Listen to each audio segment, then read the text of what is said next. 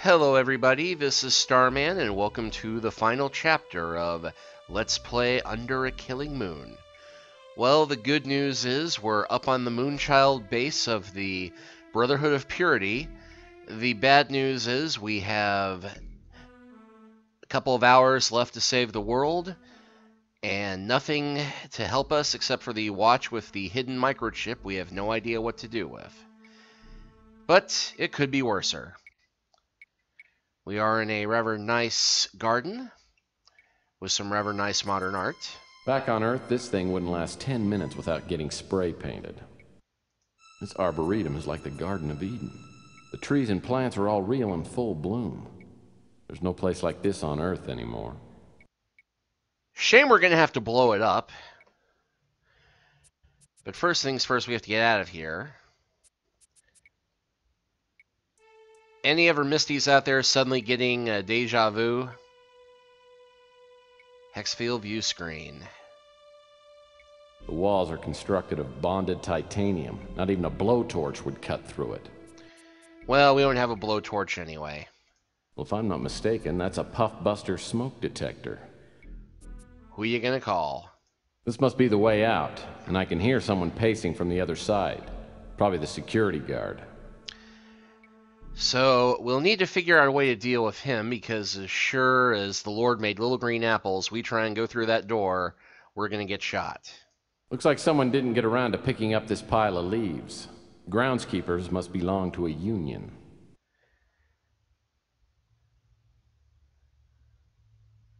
These columns are just for looks. Makes me wonder what's holding up the ceiling.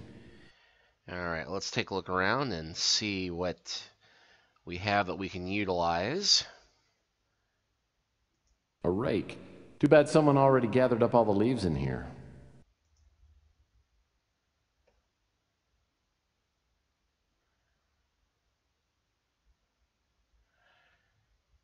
This is a rather nice view. The infinite void. Reminds me of my conversations with Milan Toad. Burn. Hey, I think I see my office from up here. And just do one quick little gag here.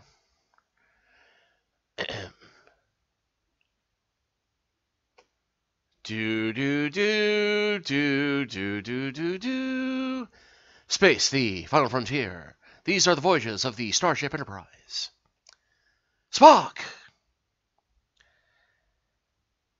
And here we have a slightly different cluster of gray pixels. This rock looks like it may actually be a piece of flint.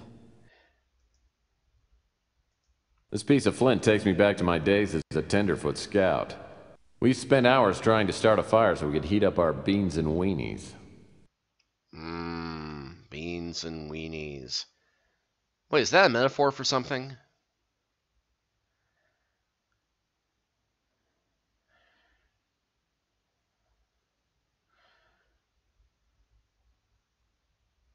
This door looks too accessible to be an exit. We must be getting close. The dramatic music kicked in. A bottle of lighting fluid. These cult members must like to barbecue.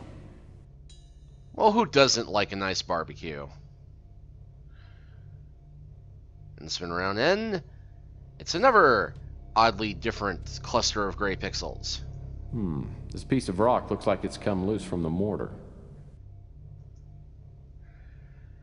And now we have everything we need for our guard trap. And how is this going to work, you ask? Well, I'm glad you did. What we do is we take our rake here. Actually, let's look at our rake first. This is a rugged John Stagg harvester rake. It's very solid and heavy.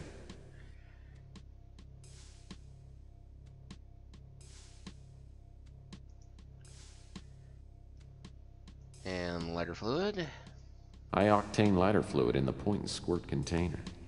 Very convenient. Come on, baby, light my fire.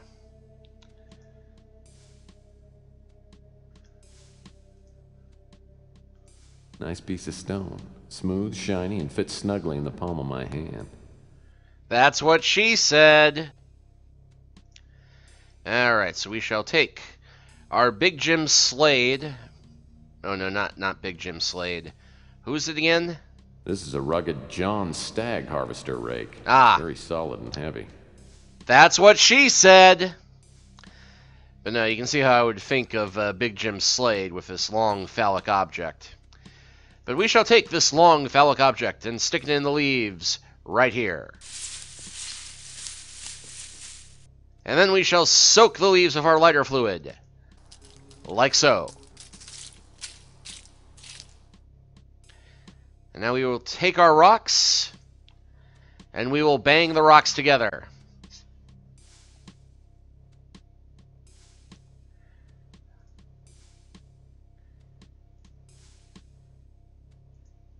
And now, we will get our rocks off.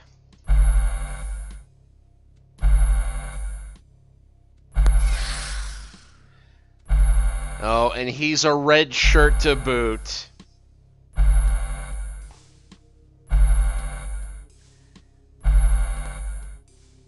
Sounds like the opening of Beat It.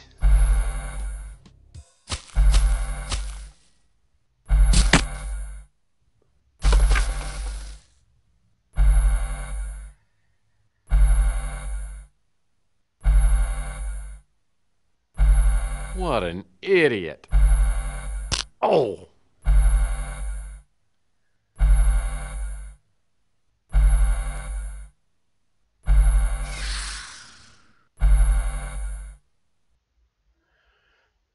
All right. And now, again, I gotta do this. We got movie sign! Okay, no we don't. This door leads back to the Arboretum, and I'd rather not get trapped in there again. My hay fever was starting to act up. Okay.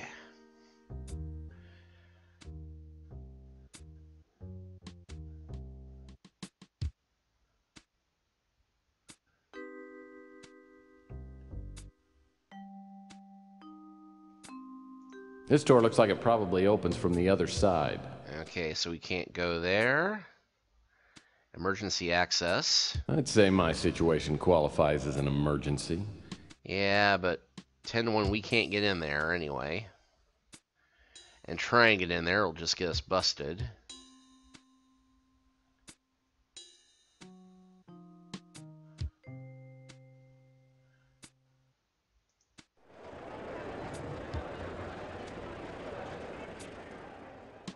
Sounds like the purification party is going on somewhere behind this door.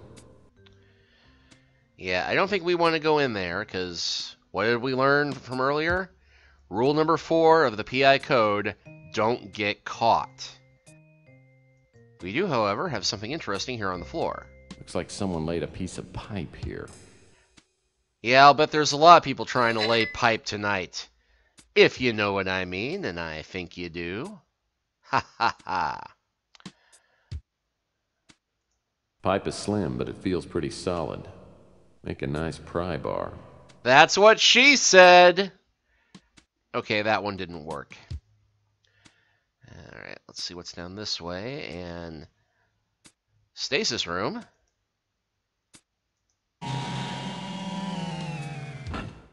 And I think we'll go ahead and save here, just to be safe.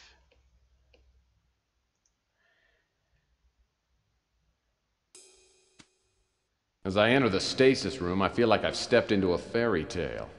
I'm no Prince Charming, but there's a sleeping beauty lying peacefully in a cryonic chamber. It's Ava Shanzi. Boy, do I need to talk to her. As I look around, I spot a console nearby. Looking it over, I figure it must be used to control the cryonic sleep state. If I can resuscitate Ava, maybe we can still stop the cult. I've seen consoles like this before. The 4 buttons along the top must administer injections. The 2 slider controls look like they regulate the air temperature and oxygen level inside the cryonic tube. I seem to remember that slider mechanisms like these are really sensitive and need to be moved slowly. Well, first things first. I'll need to turn this thing on. And yeah, this is another one of those puzzles that they put into adventure games which are mostly solved through trial and error. And I'm going to try and get through this without messing up. But this one is rather unique for this game, and if I do mess up, we'll get to see why. Okay, so now we got a stasis cam on. Got the lovely young lady in her under things. Well, sports bra and shorts. It could be much skimpier. Okay, so we've got it on. Now we got slider for body temperature, oxygen ratio, and then administering truth serum, sodium bicarbonate, adrenaline, and an electric shock. So first thing we want to do is get her temperature up. Aha! A red light went off in one of those Phase 1 boxes. I must have done something right. Now I've got to get those other boxes to light up. Okay, and we'll go ahead and do the oxygen next.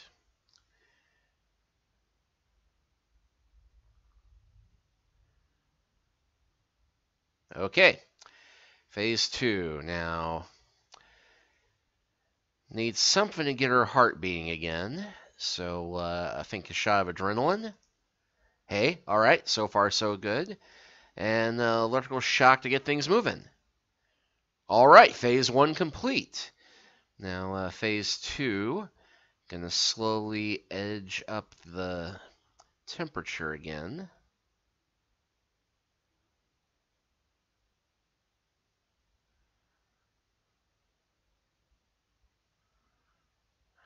Okay, got it about mid-80s. Now, let's see. Do we want to do... Don't do those again. Let's try bicarbonate. That yellow warning light doesn't look good. Maybe I should wait a few seconds and see if it goes off before I try anything else.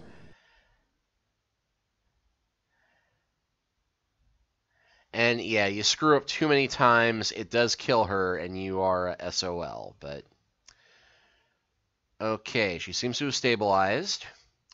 So let's try the sodium pentothal this time. Okay, that worked. Now we'll try the bicarbonate. Okay, that was a mistake.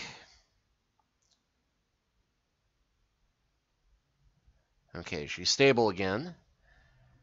Let's try and increase the oxygen ratio. Okay, that was a mistake. She's stable again. Let's go with electrical shock. Okay, that was a mistake. And she just died. Well, how was I supposed to figure out that stupid stasis panel? It's hardly fair to give me only one crack at it. Well, okay. Yes, God agreed that that puzzle was unfair and is sending us back to give it another try. But that's not all. As I enter the stasis room, I feel like I've stepped into a fairy tale. I'm no Prince Charming, but there's a sleeping beauty lying peacefully in a cryonic chamber. It's Ava Shanzi. Boy, do I need to talk to her. As I look around, I spot a console nearby. Looking it over, I figure it must be used to control the cryonic sleep state. If I can resuscitate Ava, maybe we can still stop the cult. So yes, we start over. But we start exactly where we left off. So okay, raising the oxygen didn't work. Shock didn't work. Let's try adrenaline this time. Okay, the adrenaline worked. And let's go ahead and start doing the oxygen again. Okay. So far, so good. So let's go ahead and raise the temperature up all the way. Okay, there's step 1. Let's try the sodium this time because we haven't needed that until now. That yellow warning light doesn't look good. Maybe I should wait a few seconds and see if it goes off before I try anything else. Actually, it was the bicarbonate we used before. Maybe it's the sodium pentothal we need to use this time. Actually, no. Let's try doing oxygen first this time. Okay, got her oxygen and her temperature up. Now let's try the sodium bicarbonate. Okay, big mistake, but we're still in this. She's just a little unstable. It's still good. Okay, sodium pentothal, not the right one either. And, okay, we just lost her again. Well, how was I supposed to figure out that stupid stasis panel? It's hardly fair to give me only one crack at it. Well, okay. Okay. Second try. As I enter the... Okay. Electrical shock this time? That yellow warning light doesn't look good. Maybe I should wait a few seconds and see if it goes off before I try anything else. Okay, maybe we do adrenaline and then sodium pentothal this time. So didn't we do adrenaline third time last time? No, okay, well, adrenaline worked. Okay, pentothal was a bad idea. But hey, we're narrowing it down. Got a 50-50 shot this time, I think. And we did it! It's a brand new girl! So, is it all over? Are your prophecies taken care of? Look, prophecies aren't in my job description, okay? I'm just a humble PI trying to save the world as we know it. Well, if you're not in the cult, then what are you doing here? Look, I think we're running out of time here, but my name's Tex Murphy. I know you're Ava Shaughnessy because I followed your trail from the Colonel to GRS to up here. So why don't you tell me how you ended up getting freeze-dried? Percival has a thing for me, so he decided not to have me killed. Instead, he put me into stasis to keep me out of the way until after the purification.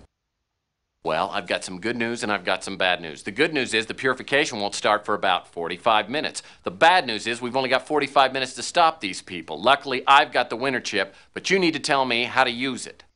Well, how did you get it? Listen, there's no time for explanations now. We have to hurry. Take this. There are instructions on what to do with the winter chip. When you get into position, wait for my signal. In exactly 30 minutes, I'm going to create a power surge. That will give us our last chance to stop the cult.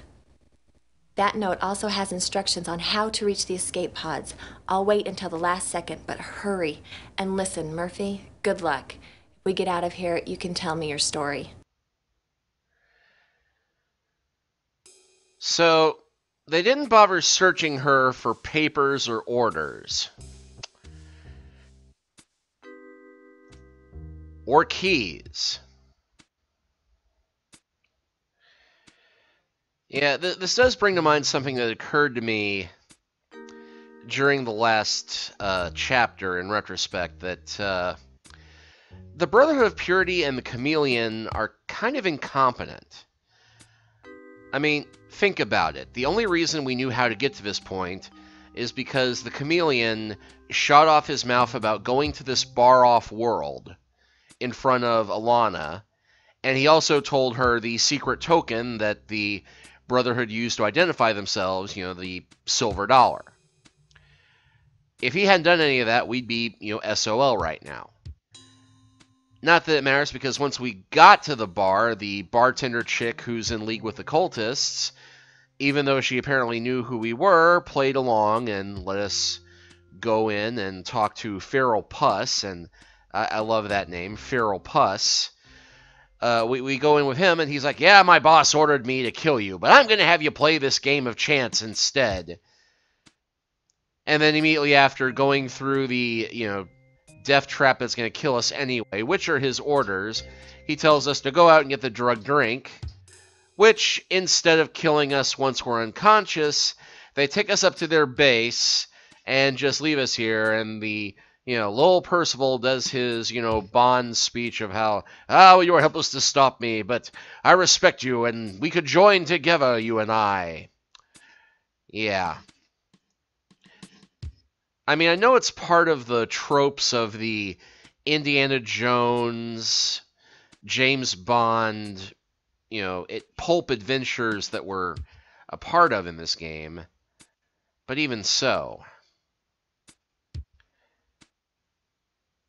Okay, we're going back the way that we came. And here we have an observation deck. So, this is the door to the observatory. Sounds like a place worth looking into. Yeah, I love observing things. And speaking of observing things, we didn't look at our mission yet. Okay, Agent Estrus from Capricorn HQ. Infiltration of the Moonchild. You are the second agent to get aboard the Moonchild. Agent Lohman was able to transfer marginally detailed information before being discovered and terminated. His transmissions provide us with just enough data to formulate a plan of action.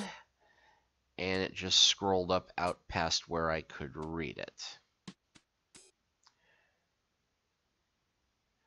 This message will self-destruct in just enough data to formulate a plan of action. Our computers tabulate success-failure ratio at 3763. Okay, get access to level 18 of the Moonchild. This level contains an arboretum, a main hall, a stasis room, and an observatory. Check. Locate and retrieve the link-up computer. Agent Lohman was able to hide the computer somewhere on level 18 before he was discovered. Hopefully that's in the next room. You'll need one of the Moonchild's own computer cables in order to attach the link-up computer to the Moonchild's main computer. There's a computer console linked to the Moonchild's main computer hidden somewhere in a wall on this level. Put the winter chip into the link-up computer and attach the link-up computer to the computer console. Open an emergency exit and move quickly to Bay D5. We cannot predict the effect of the winter chip's virus on the Moonchild's computer system, so it's impossible to say how much time you'll have to reach the escape pod. Good luck, Agent Estrus. Capricorn High Command. All right.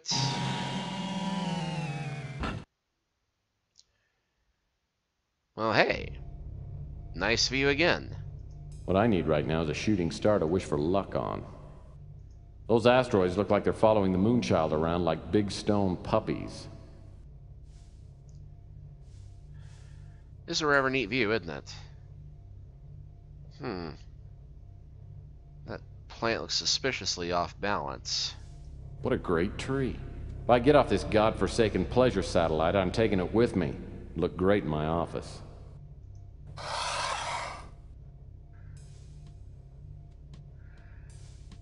Hello?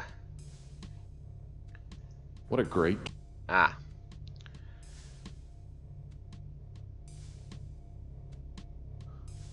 This floor panel looks like it's removable.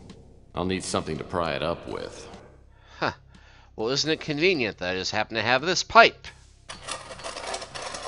Looks like one of these computer cables ought to do the trick. All right.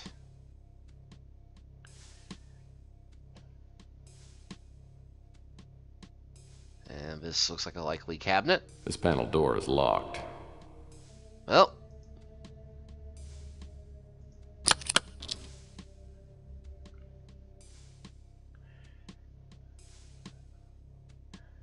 Yeah, a bit of a mythology gag here.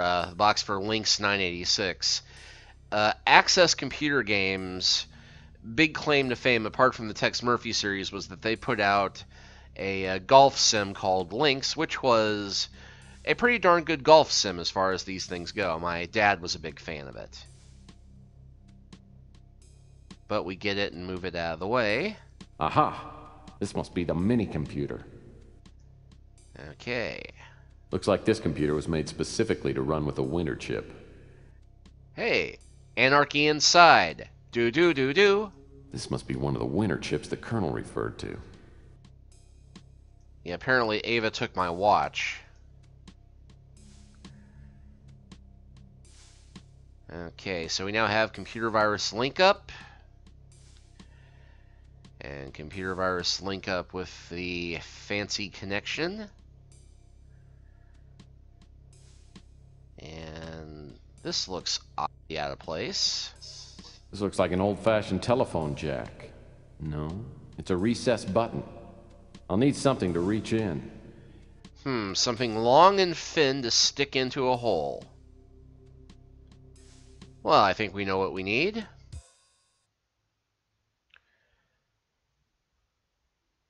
A bendy straw. You people are sick. The cocktail glass is worthless, but I love flex straws. This flex straw is made of ceranite. It's practically unbreakable. And a good thing, too. Alright, well, we will take our straw.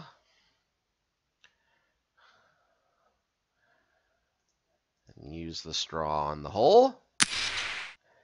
Hey, that's convenient. Aha. This panel should give me access to the Moonchild's main computer. Hold on, everybody, because it's gonna be a bumpy ride. Fasten your seatbelts, boys.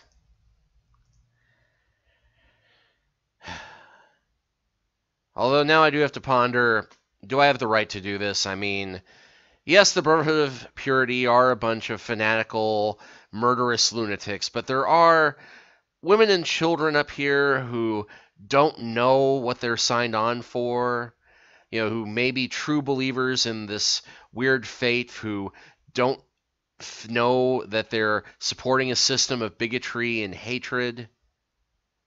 On the other hand, I want to make stuff go boom. It's been almost 30 minutes. If they didn't find Ava, she should be creating a power surge any second. That'll give me time to patch the mini-computer into the Moonchild main computer. Now I've got to get to the engineering corridors. And fast.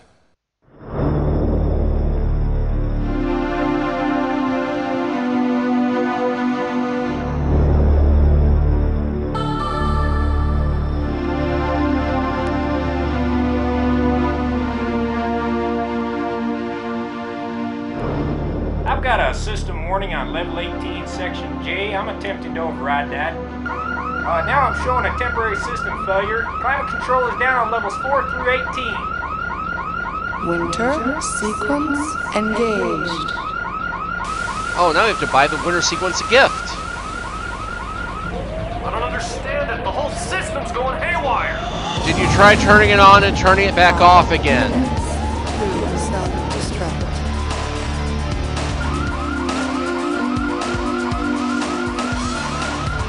The whole system is shutting down and I can't do a damn thing about it. Damn it! Malfunction has initiated the self-destruct sequence. Download the backup system. Seal all the stores in the mall. Cancel the 3-ring circus. Secure all the animals in the zoo. What the hell is going on down there? We got electrical short fires breaking out all over up here. Whole integrity has been compromised.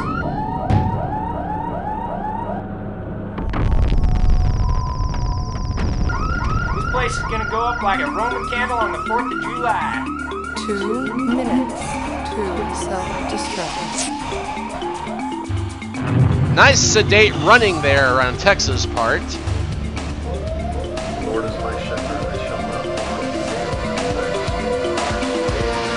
Save me, Lord Xenu!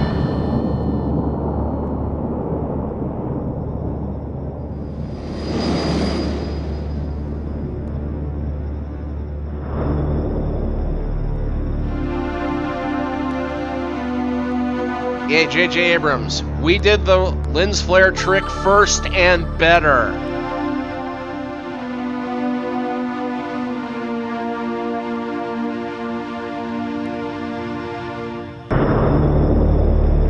He had come like a thief in the night, and one by one dropped the revelers, and died each in the despairing posture of his fall. And darkness, and decay, and death held illimitable dominion over all. Well, actually, I blew the hell out of all of them at once, but that sounds much more poetic.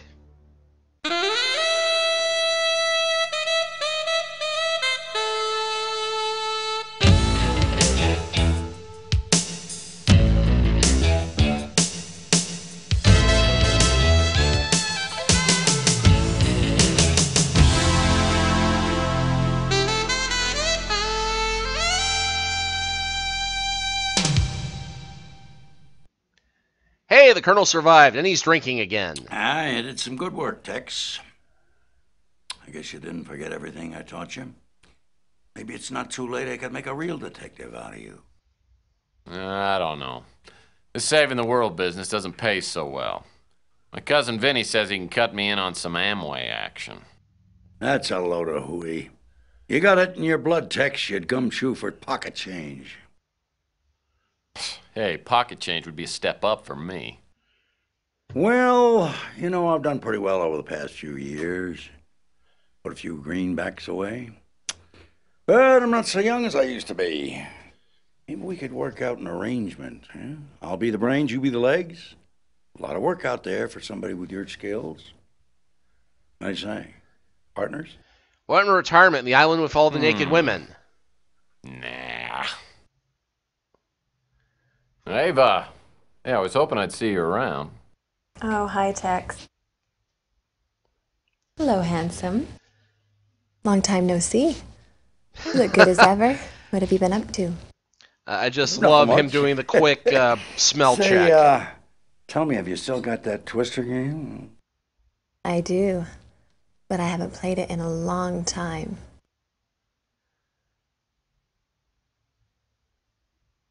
Listen, Tex, something's popped up. I think I found a partner to do undercover work with. I'll see you around. Well, can I have Mal and Toad's phone So number? here I am, back where I started. Lonely, broke, and late for an appointment back in my office.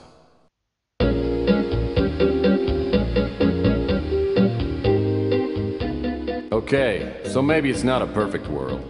Maybe there are more glamorous ways to spend Saturday night than teaching cha-cha lessons to lonely women like Dolores Lightbody. At least she's a regular client, and it seems to make her happy. And she always pays me up front, in cash. Now that I think about it, things are better. I cleared up my bar tab with Louie, and I did solve the pawn shop burglary for Rook. Yeah, once word gets around, I'll be up to my neck in good-paying jobs. Looks like Murphy pulled it off, sir. Yes, but next time, he may not be so fortunate. Next time, sir? The forces of darkness sleep, but do not die. Even now, I sense evil stirring. An evil about to re-enter the life of our friend Murphy. Tex, honey. Long time no see. Forgive me?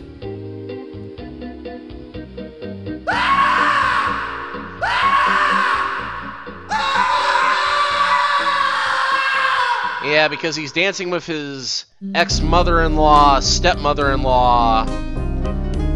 Or does anybody remember the Dolores Lightbody Sylvia Linsky relationship from Mean Streets? Apparently not. One, take one, action. So you're Tex Murphy. Ah, well, we're gonna make your trip as comfortable as possible. Nighty night. The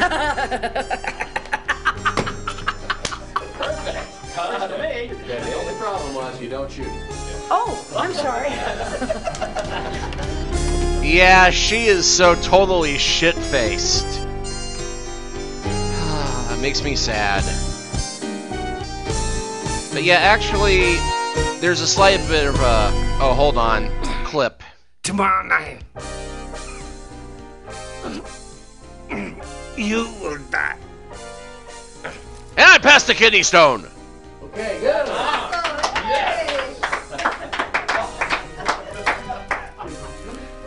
Oscar. It's called the spa award, but it's okay, let's do it one more time. Typical director. That's perfect. Let's do it one more time. Let's just... I can never understand that logic from directors. Perfect. That's the best I've ever seen. Let's do it one more time. On the painless way.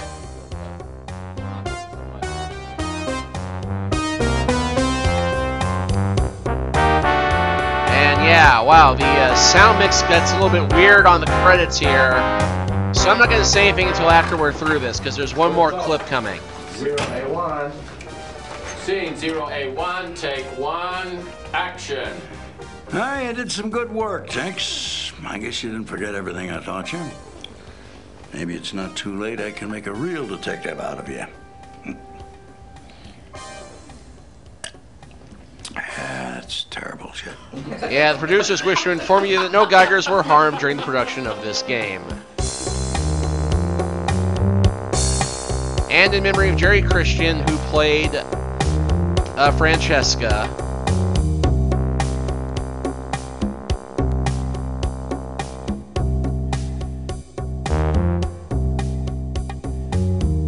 And there's the logo one more time. But yeah, this game did kind of reboot the series a little bit with the throwaway gag about Dolores Lightbody and Sylvia Linsky showing up, because in Mean Streets, Sylvia was the daughter from Carl Linsky's first marriage, and Dolores was his fiance, and neither one of them liked each other that much. And yeah, you'd think it'd be a little weird, the two of them running into each other, which could be why Tex was screaming, but actually, the fifth game of this series, Overseer, will officially reboot all that and give us the new, officially sanctioned origin story of Tex Murphy. But I'm getting a little ahead of myself, because before we get to Overseer, we have to go through one other game, and for my money, it's the best game in the hexology of Tex Murphy adventure games, a little game called the Pandora Directive. But before we get that, a couple of quick final thoughts on this one, and looks like I got darn close to a perfect score. I think I missed one thing, one point observe something, examine an object thing here. And of course I screwed up with pulling that lever I shouldn't have. Otherwise we've gotten a perfect score. So hey, go me. But yeah, as much as I snark on the ending and the story and how utterly annoying the bit with the drone in GRS is, this is a great game. This is one of the best adventure games I've ever played, and this is the one that started the Tex Murphy series on the road to its now legendary status. And I think the quality of the design, the desire to pioneer new territory using technology that was just barely affordable to the common gamer back then, it shows. And yeah, some of the acting is a little cheesy. Yeah, some of the slapstick and the jokes are a little goofy, but you know what? It's fun. And you don't get games that are just fun like this anymore for the most part. I mean, you'll get some humor, you'll get some comedy, but you don't have anything that's just unashamedly, it is what it is, and it tells you a good story, gives you some laughs, and entertains you for however long it takes you to get through it. And makes you feel a little bit smarter when you finally manage to get through those puzzles and go, I figured this out without the guide. I am a genius! And we will get a lot more of that in Pandora Directive. And Pandora Directive, it's going to be the longest of these Let's Plays because it utilizes something that we don't get in any other Tex Murphy games. Well, up until Tesla Effect, but even then, not quite. The next game is going to have multiple endings, and the endings are based on an alignment system, and it was one of the first games to utilize an alignment system where your actions would help determine how people reacted to you and what would happen in the game. But again, I'm getting ahead of myself. Final thoughts, Under a Killing Moon, great game. You can download it on Good Old Games. I think it's definitely worth it, even if you don't get the package deal where you can get all of the Tex Murphy games at once for a low price, which usually comes up every couple months or so. So if you get the chance to play this game, I highly recommend it. And I hope you've enjoyed watching me stumble through it. I'll see you next time for Pandora Directive. Take care until then.